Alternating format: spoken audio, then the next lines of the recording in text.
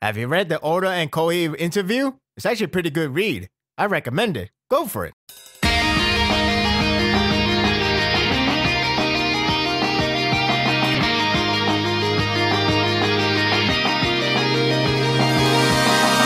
It's time to go back to the past. Back to where everything started.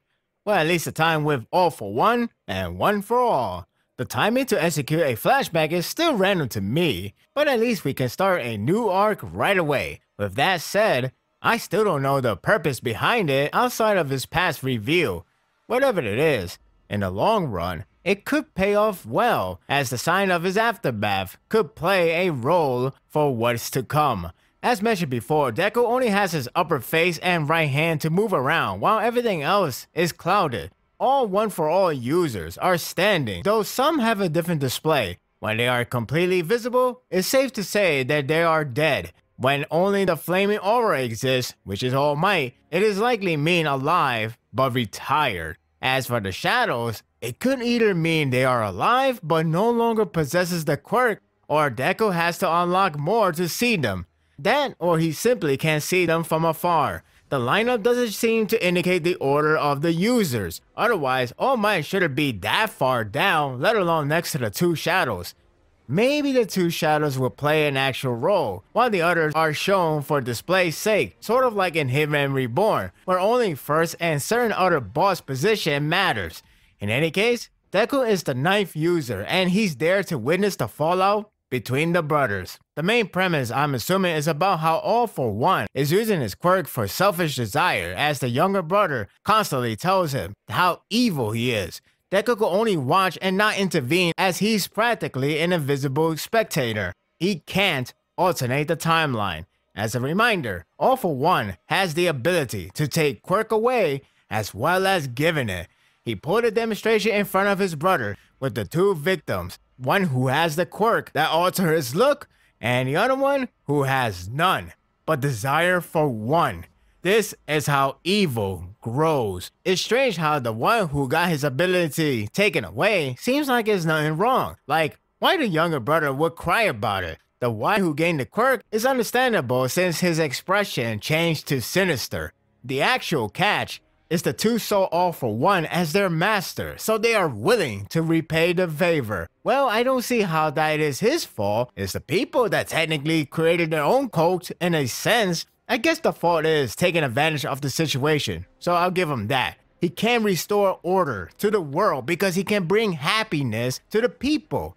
In short, he's going to take over the world.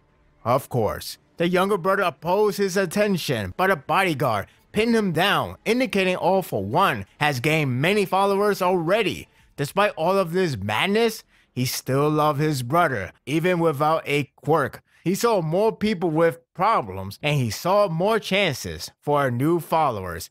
It was a sneaky move, I have to say. When there's people who refuse to seek his help, the followers will kill them, even if he didn't request it. So yeah, it is his fault to create this chaos, but it sort of undermined the thought of being fully responsible. Maybe that's the point, but we'll see. The one part that is odd to me is how the brothers, signifying the comic they read in the past, is what altered their lifestyle. I get it's a tie-in to the world and comic, especially since they miraculously obtained the power, but it is odd and maybe alarming how it influenced their mind. The way how the panel with All for One's eyes open heavily emphasized to be the case.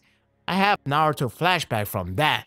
What's also strange is the fact All for One only read up to volume 3, which sounds like it ended on a dark note, with villains ruling the world. However, the younger brother read the rest of the story, and the hero prevailed in the end. This pushed the thought that villains will always lose, which proceeds to enrage All for One. This came off a bit silly if the comic is truly the root of all evils. It's not like how that character from another series where he felt villains should win for once. After all, this is the main villain we're talking about.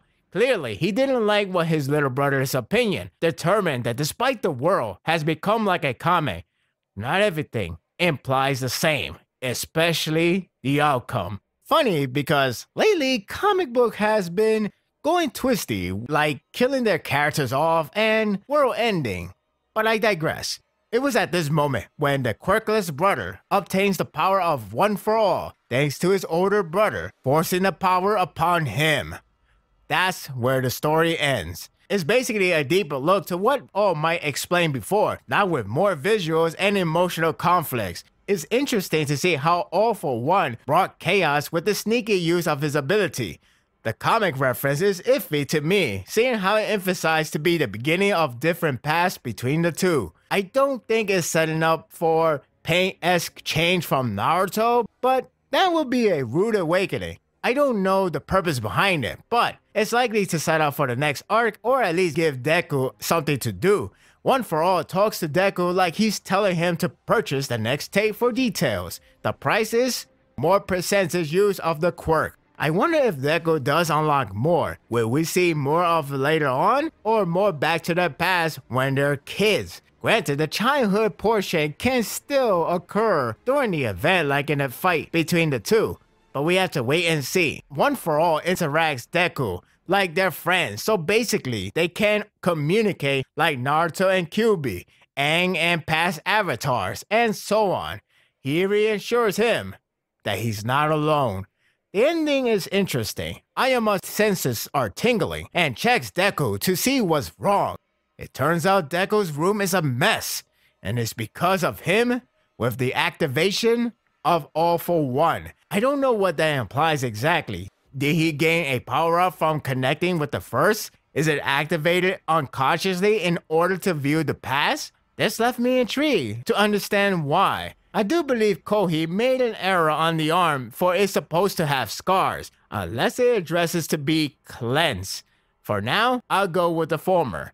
It happens. Everybody forgets a scar or something. It happens. I thought this was a good chapter. It was neat to see the sinister display of All for One with his tyranny and chaos the followers ensued. The art is pretty good on capturing the terror with the background left unfinished intentionally. The comic reference is concerning, though perhaps I am making a big deal out of it. But the way how he dressed seems very significant. Deku waking up with his quirk activated unconsciously got me curious. What also got me curious is what's next for him. What is he going to do about it? Ask All Might? After the break, we will know.